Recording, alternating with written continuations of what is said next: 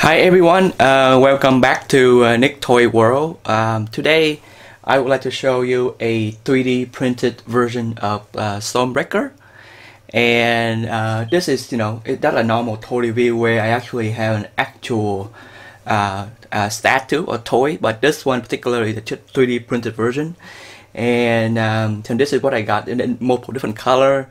The reason why I go with the 3D printed version because right now in the market they have resin, they have foam, all kind of stuff. Even though they say 1:1 scale, the longest one I see is just a 105 centimeter, which is still small compared to the real one that Thor holding during the Endgame or even Avengers Infinity War.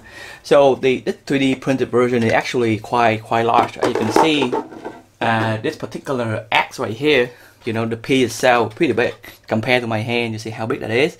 It print in the 3D, so there's some still rough spot that need to be sand out, but if you don't, that's still fine because you could paint over it. Okay, it's pretty light, very light. So after I re-example the whole thing, it's around 52 inches long, so pretty have a decent size here. And it came with 3 separate pieces with the hole in the middle, so I can either put the metal rod and then to make it more strong. Okay, and you see this, even this particular piece is quite big. Okay, and actually the file to print it out is pretty good. It took really long time to print these pieces, so roughly 2 weeks to print all of these.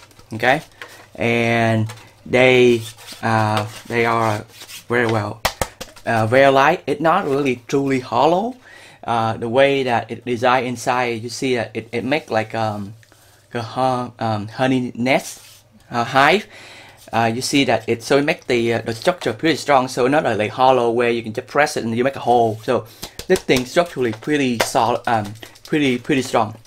Okay, it came with multiple pieces.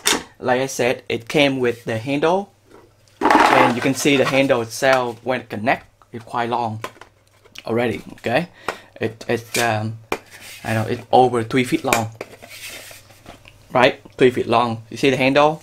It's quite long already. And then the head that connect the axe is this piece right here. Okay, and it also have a hole go straight through, so you can put a rod in here, and it well cut out. Actually not really cut out, but when you print it, it prints just like that, right? So when you put that in, I already tried to put it on without any glue, so to see how they fit, and they fit very well. Okay, so it's amazing how these things actually connect. So let's say I believe this piece is right here. So see, so of course when you connect, you have to paint it, you have to sand it, and make sure that the line really smooth. But by connecting this, you had a pretty long hammer. I mean, from end to end is 52 inches. It's pretty quite big compared to the rest of these Stormbreaker in the market. And it's actually very modular, right? Because it's designed such a way that you can put together. Okay, so I can paint everything here separately and then put them together. So for example, this piece, see that they're cut in right here. I just slap it in like this, and this one's supposed to be go in the middle like this through that hole, so I can have a hole go across. Maybe I was connecting wrong here. Okay, here we go. Oh, somehow.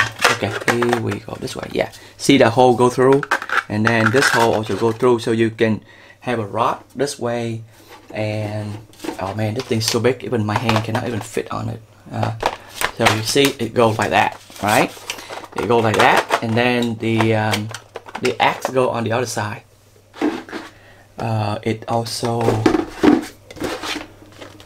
oh, okay. My hand cannot hold it, but you have an idea that how big that is, right? It's a pretty huge axe. So 3D version, the way to go. To me, if you can afford, you can even try, or you can even make your own resin, but resin require a lot more work. But this 3D printed, it just get the file, print it out with the decent printer, then that's what you get. So this piece, you know, still pretty good, and it's supposed to be go like this on top of this, okay, somewhere here, this way, that way. So look pretty cool.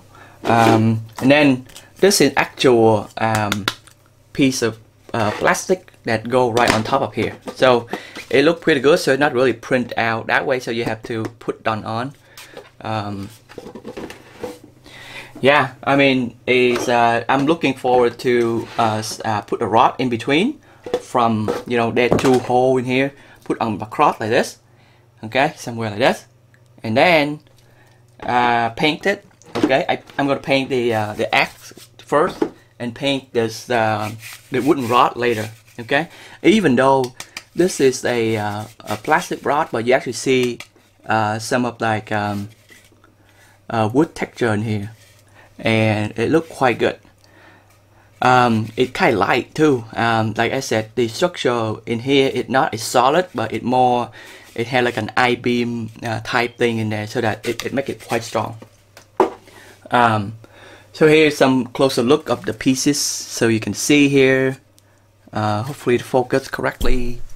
Yeah. So here's the piece. All right, and then here's the bottom, and here the axe. And you can see that, you know, the real Stormbreaker, this part is shorter than this part. That's actually look quite real, right? So if somebody making the same side on this side, then that's totally wrong. This part is smaller than this part. So this is, I mean, it's very accurate, what I've seen so far. You see, and then the nice thing about the 3D print is that the line that we print out very sharp, okay? So it's very clear and clean cut. So you can see that even the line right here, it's very clean, because the printer it print very precisely, right? So look pretty cool. All right, I mean that's it for today. I'm going to show you some progress picture a little bit later, but that's all I have for today.